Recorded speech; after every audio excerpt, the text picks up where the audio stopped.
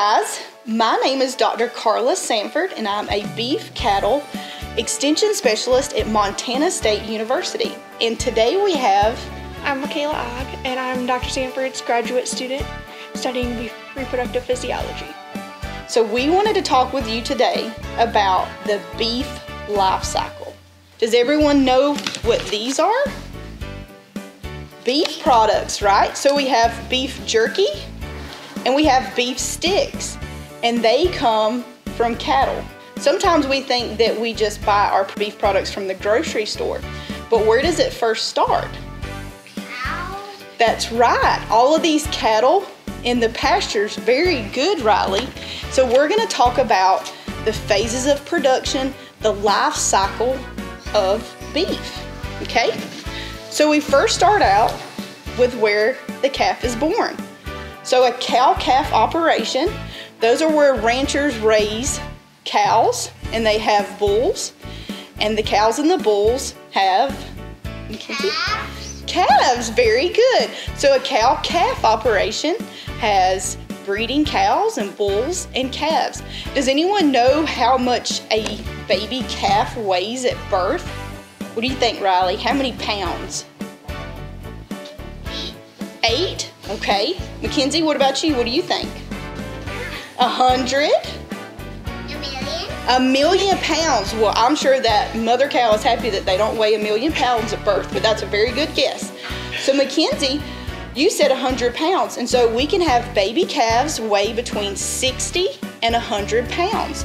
And so the heifer calves, those are the female calves, they're a little bit lighter than the bull calves, and the bull calves are the male calves, okay?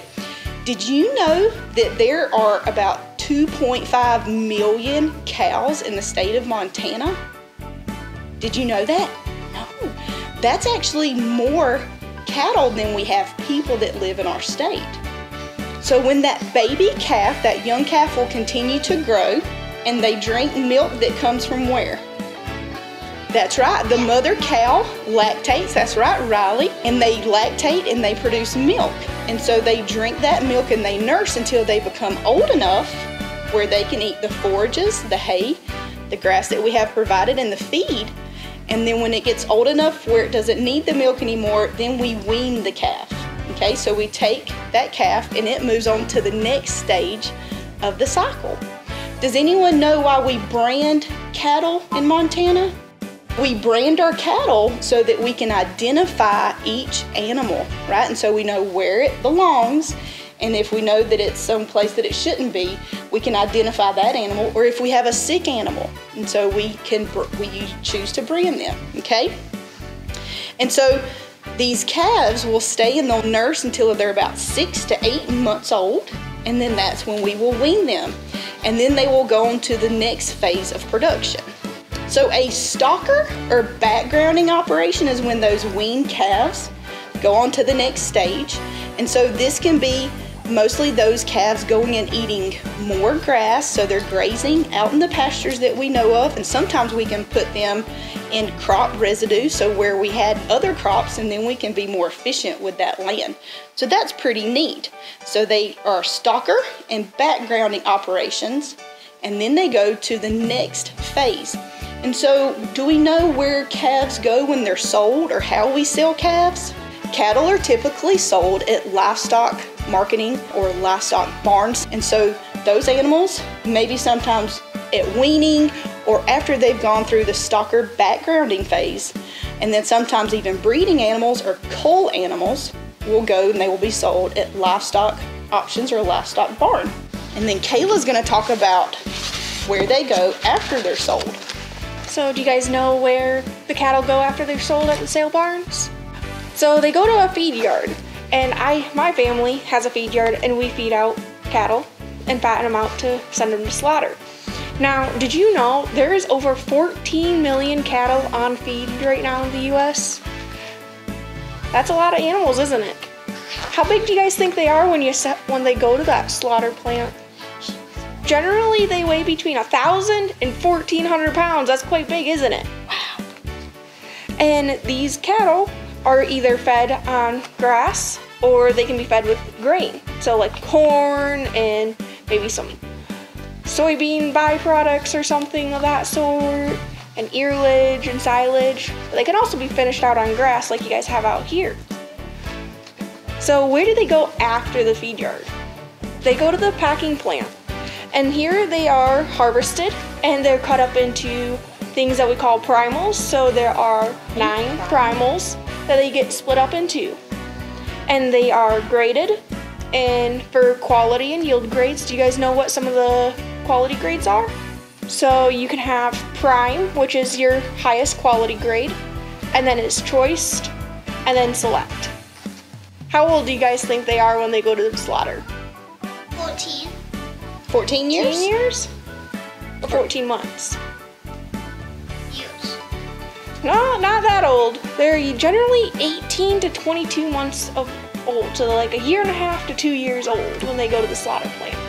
But the grass-fed cattle actually take longer to be able to get to the weight that we need them to. So they're a little bit younger if they go to the feedlot, and they're grain-fed, and they're a little bit older in order to get them to where they need to be when they're grass-fed. What comes next? That is your guys' grocery stores and restaurants. Like I told you guys before, they have the primals and then they're cut down into smaller subprimals and smaller cuts of beef that you can go and find in your grocery store or that you might pick up at a small local butcher shop where you guys got your own animal done at. Do you guys know where any of the parts of the animal are at? Where you get like your rib or your roast from? Up along the back, right about in the center, you'll have your loin. And then below them are your ribs. And your sirloin's actually behind your loin. And then you have the round. It comes from their hind end. And then you have their chuck, which is that neck piece. And then their brisket, a plate, and then their flank on the back side of their stomach. And then the shanks, which come from the upper portion of their legs. And so what are y'all's favorite beef products to eat? So Kayla showed a picture. What is that? Does anyone know what that is? Beef. It's beef, very good. Is it a hamburger or is it a steak? Steak. It's a steak, and who loves steak?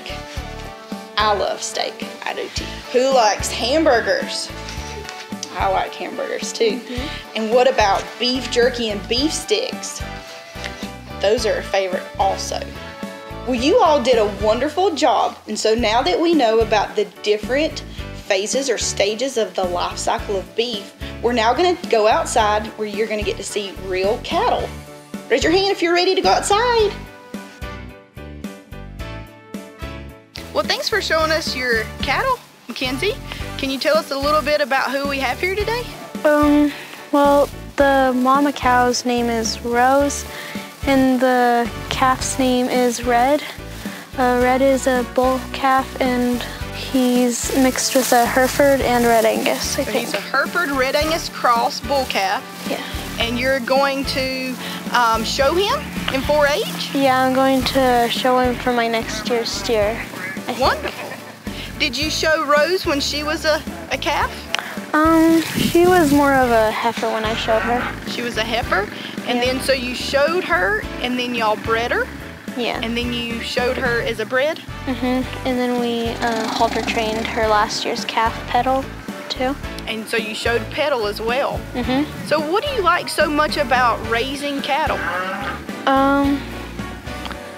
Probably because they can help with the environment and they're tasty. That's right.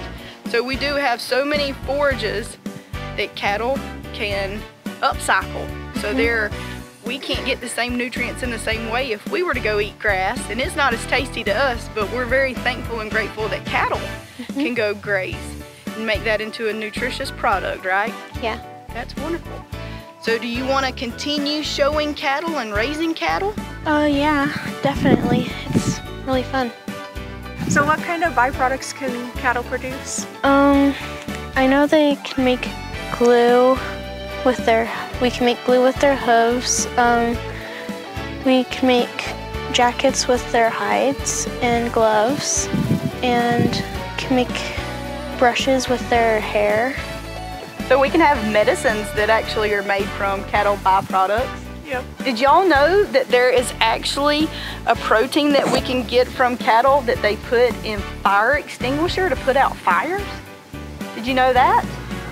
That's really neat, isn't it? Mm-hmm. There's so many different things that we can make from cattle byproducts and not just the beef that we eat. So we're very efficient and we try to use everything that we possibly can from the animals. In medicine, they use the cow valve in heart surgeries for valve replacement. It's pretty neat, isn't it? Yeah. So who here likes marshmallows? Did you know that marshmallows come from cattle byproducts? So every time you eat a s'mores at a campfire, just remember that came from byproducts from cattle. That's pretty neat. And they're really tasty. Well, thanks for having us out on your ranch, Kenzie. Yeah, no problem. We enjoyed being able to learn about beef cattle today and being able to see some beef cattle and your calves. And so did everybody have a good time today and learn something new about beef cattle? Mm-hmm. That's great. Mm-hmm. Well, thanks for coming today. Hope you guys had fun.